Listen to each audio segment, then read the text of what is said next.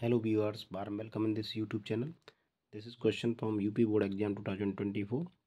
The sum of the zeros of the polynomial 3x square plus 5x plus 2 is. So given polynomial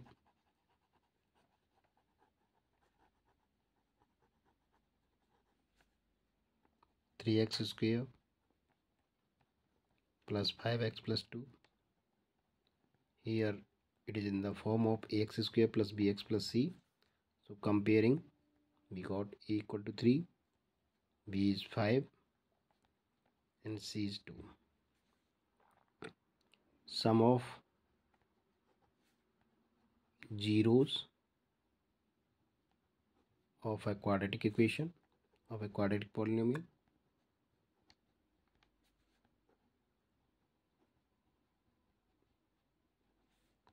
alpha plus beta equal to minus b over a. Here b is minus 5 and a is 3. So sum is minus 5 upon 3. So 5 upon 3 is the correct answer, which is found in option B. Therefore option B is correct. I hope you got it. Please like the video, subscribe the channel. Thanks for watching.